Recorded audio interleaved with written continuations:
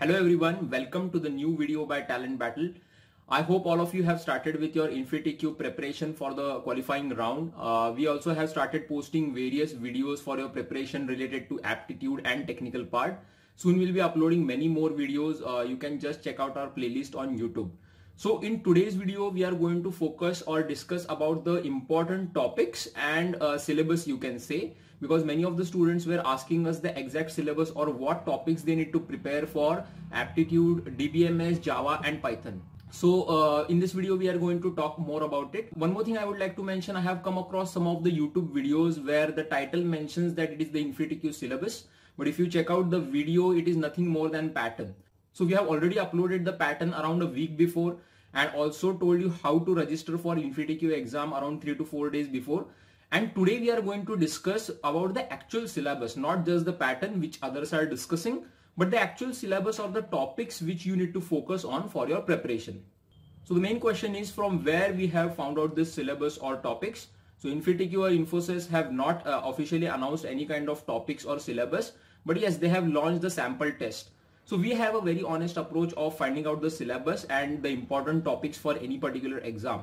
Now you are in the third year. In the few months you might face various campus placements and you might come across various YouTube videos or online placement companies claiming to have tie-ups with various companies, and that's why they know the syllabus and pattern. So don't fall for such words or such companies, because never a company is going to directly promote their syllabus. If they just tell the syllabus, then it will be on their official website. So what we have actually done to find out the important topics and syllabus is that InfyTQ have already launched their sample tests.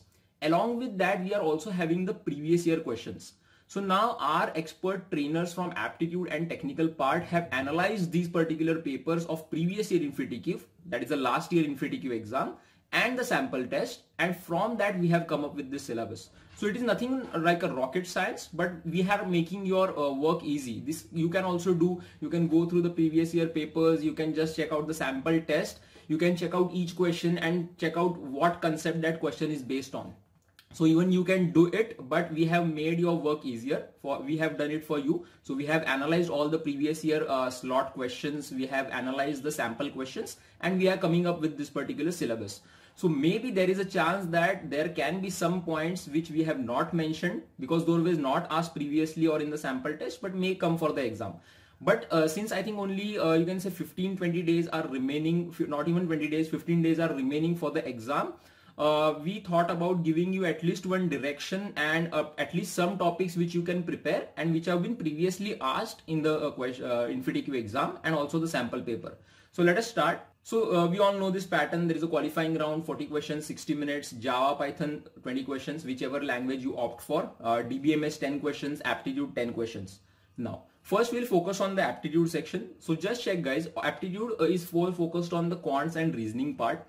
So on the left hand side, the topics which I have mentioned are the important topics. Why I am calling these topics important is that because last year in every slot, there was at least one question on these topics. Okay. And the topics on the right, those are the topics which were there in some slots and absent in some other slot. Okay. So these topics, percentage, average, inequalities, algebraic word problems, time work, pipe system and chain rule type of problems on time work, simple interest, compound interest, sitting arrangement and data arrangement puzzle. So these were the topics which were there in every slot last year, and it is even there in the sample test which InfyTQ has provided. So these are the topics which you need to first focus on.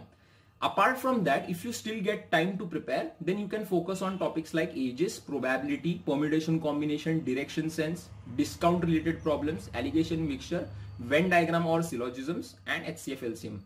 Okay, so the topics on the left are very important because they are asked in every slot. So try to start with these topics and then you can go on the topics from the right. So this is about aptitude. Definitely the level of difficulty is medium. You can say out of 10 questions, 1 or 2 questions will be easy and difficult. 7 to 8 questions will be medium. Okay, so medium level in the sense you will at least take around 2 minutes to solve one question.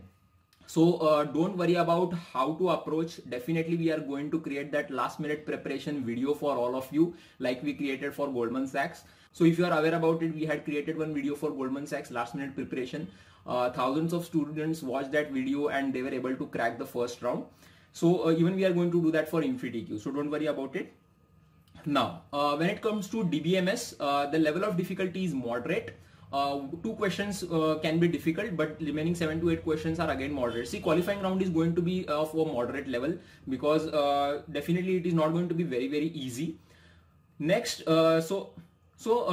DBMS, if you check, the main concepts which are required are table properties, data types, foreign key, candidate key, primary key. This is I have termed as important. The reason is that there were more than one questions. If you check, guys, there are only 10 questions of DBMS, but there are several concepts. So sometimes when they ask 2 questions on a concept, that topic becomes important. So foreign key, candidate key, primary key, this I am terming as important. Apart from that, DDL, DML, DCL commands, join concept, group by concept, normalization concept, and some questions on MongoDB. So each of these having one questions in the test, and maybe 2 questions on foreign key, candidate key, primary key. So at least when you are preparing for DBMS, out of the vast syllabus, you can at least focus on these topics to start for. Next, Java. So for Java, basically you need to focus on class abstraction, exception handling, again important I am terming because one or more than one questions were asked. Loops, inheritance, iterators, access specifiers. So there were combinations of loops, class abstraction, and inheritance. So combinations of questions were created to increase the level of difficulty. Definitely they are going to ask questions based on DSA, important data structures, concepts like queue, DQ, array, searching algorithms. There were some questions on greedy approach and dynamic programming, and then linked list and stack. Now I have put linked list and stack in the second point. The reason is that when we did analysis of previous year papers, in Java, there were basically no questions based on LinkedIn and stack, but definitely there is a chance that they will put the questions. Okay, so we cannot omit that. So important data structures like linked list, stack, queue, array, DQ, so all these are important. So you need to focus on that. Questions were there last time on queue, DQ, array, searching algorithm, and the linked list stack. Definitely there can be a chance that this time they ask the questions. So you need to go through these topics if you have opted for Java for your exam. Okay. Next, Python. Loops, very important because 2 questions were asked. There were questions which were a combination of loops and other concepts. If else and nested if else loops were questions were asked. Okay. Then there were decision making questions, exception handling questions, hash function, abstract class, inheritance, multi-level inheritance were asked. Then there were questions on data structure algorithm, linked list, queue, DQ, stack, searching algorithm, and array. Okay. So guys, I hope that if you go through the syllabus, then at least you have got a little idea about how you need to start your aptitude, DBMS, Python, and Java, basically your preparation for InfyTQ. I hope you have found this video useful. So one more point which I forgot to mention is that in Python or Java test, there will be code snippets. Even there can be questions like which of the following options is the best to execute the above code. So such type of questions will be there. Definitely examples and sample questions we have already uploaded on YouTube, and we are going to upload more questions on that also. So most important, if you are preparing for InfyTQ, then follow our Instagram page, subscribe to our YouTube channel, press the bell icon. You can also join our Telegram discussion group and channel and the WhatsApp group. Link for all these channels is given in the description of this video. So you can also join our Instagram page. Basically on Instagram page, we create posts of these videos. So basically when I create this particular video right now about the syllabus, I will also create a Instagram post which you can save, and it can become accessible for you anytime.